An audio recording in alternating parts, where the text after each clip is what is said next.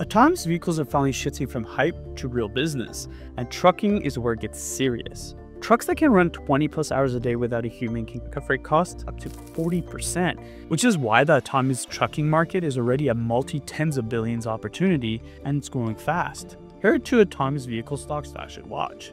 First, Kodiak. They're not just demoing tech, they're running paid driverless freight for Atlas Energy, using retrofit kits so shippers can own the trucks and pay Kodiak per mile.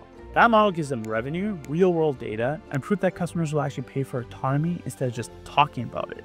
The second company to look out for, Pony.ai. Their Gen 7 robotaxis just hit per vehicle break-even in a Chinese city, and they're targeting more than 3,000 cars on the road by 2026. That means a single robotaxi can now cover its own costs, which is a massive psychological and economic shift for an industry that burned cash for a decade. So if you believe autonomous vehicles are coming, the real question isn't if the tech works anymore.